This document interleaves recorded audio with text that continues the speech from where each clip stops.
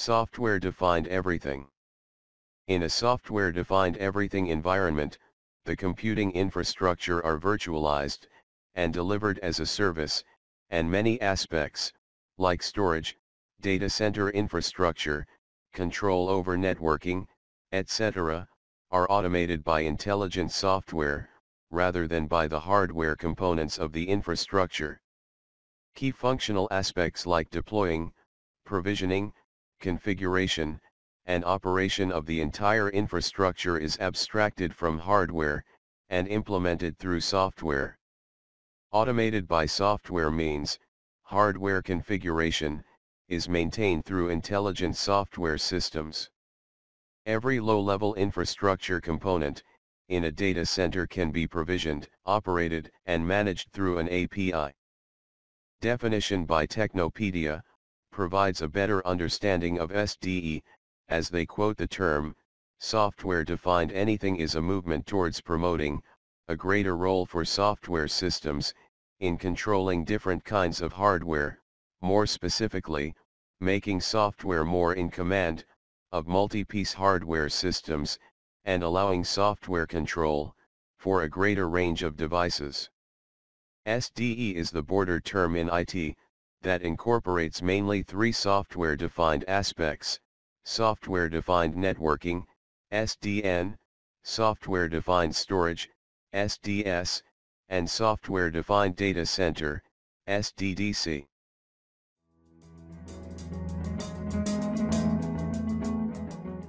Software-defined networking.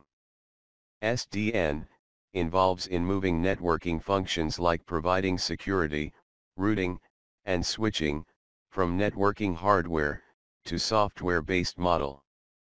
Here the control is decoupled from hardware, and given to a software application called a controller.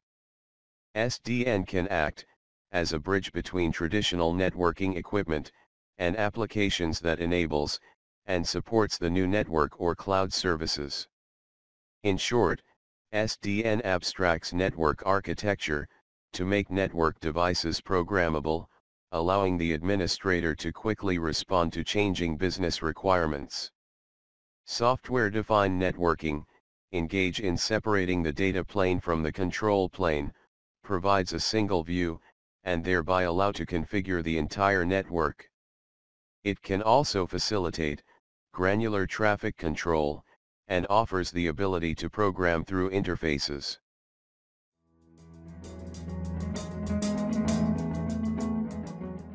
Benefits of software-defined networking. Through a centralized management console, changes can be made in real time to networking equipment. Through SDN, it can overcome the hassle of switching operating system, by allowing networks to work on a standardized software environment, or operating system. Network also becomes a development platform, that creates a market for innovative software function, such as security, traffic engineering, multi-tenancy management, and network monitoring. Commoditize networking equipment to a server model, which has lower pricing, support, marketing, and sales cost.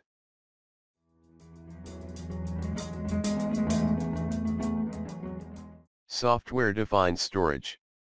Software-defined storage, SDS, creates storage resources in a virtualized network, by decoupling the control and management software from the core hardware infrastructure. This can be used to create storage networks that can secure together large groups of storage resources, and can emerge as one virtual entity. Software-defined storage models instill such an approach, where it is managed and automated by smart software, instead of the storage hardware itself.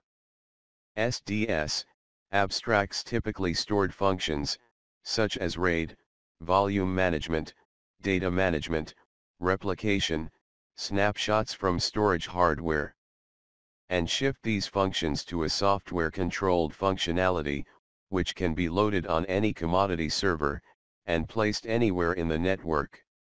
It provides flexibility in configuring, and can take down the hardware cost, by replacing similar hardware platforms.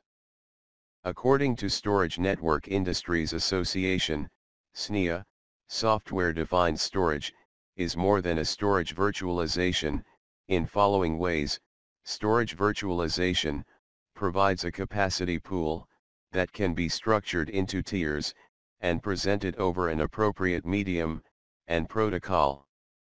SNIA insists that software-defined storage must include automation, simplified management that reduces the cost of maintaining the storage infrastructure, standard interfaces, APIs for the management, provisioning, and maintenance of storage devices and services, virtualized data path, block, file, and object interfaces that support applications written to these interfaces, scalability, seamless ability to scale the storage infrastructure without disruption to the specified availability or performance, transparency, facilitate the storage consumers to monitor and manage their own storage consumption against available resources and costs.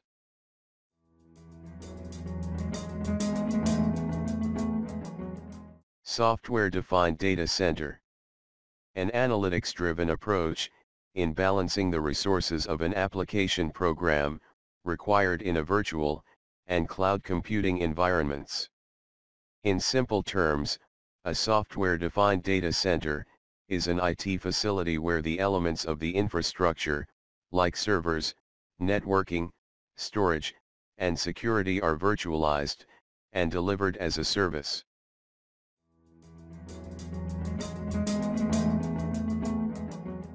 Benefits of software-defined data center. Resources are deployed automatically from pools, speeding the time to application rollout, and providing an unprecedented degree of flexibility in the data center architecture. Minimizes IT spending. The software-defined data center makes use of commodity X8 hardware, cutting capital spending. Reduces day-to-day maintenance expenses compared to proprietary solutions. Functions are performed by software running on commodity x86 servers.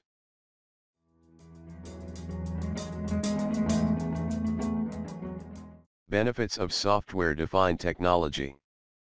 Flexible. New applications, features, and services can be upgraded to all these technologies using software updates. The hardware becomes a development platform that creates a market for innovative software and applications. Interoperability. Functions become more easily adaptable, reconfigurable, and multifunctional in terms of protocols and radio frequencies. One does not have to buy new hardware, since you can upgrade the software and firmware. Development. It has faster development cycles, lower investment costs, and through simple trial and error approach, potential applications can be developed. Common software platform architecture allows new products and application to be developed rapidly. Software can also be reused across products and devices, which reduces development cost. Reliability. Software is inherently more reliable than hardware. Bugs and security vulnerabilities can be fixed via patches and updates. Cost. IT departments can buy heterogeneous storage hardware, choosing whatever is best value, in terms of price, reliability, or any other criterion, then buy and use the software that provides the features they need. Programmability. Quality attributes can be programmed and coded to meet the needs of the platform and product. Most quality attributes should be possible to add in hardware products.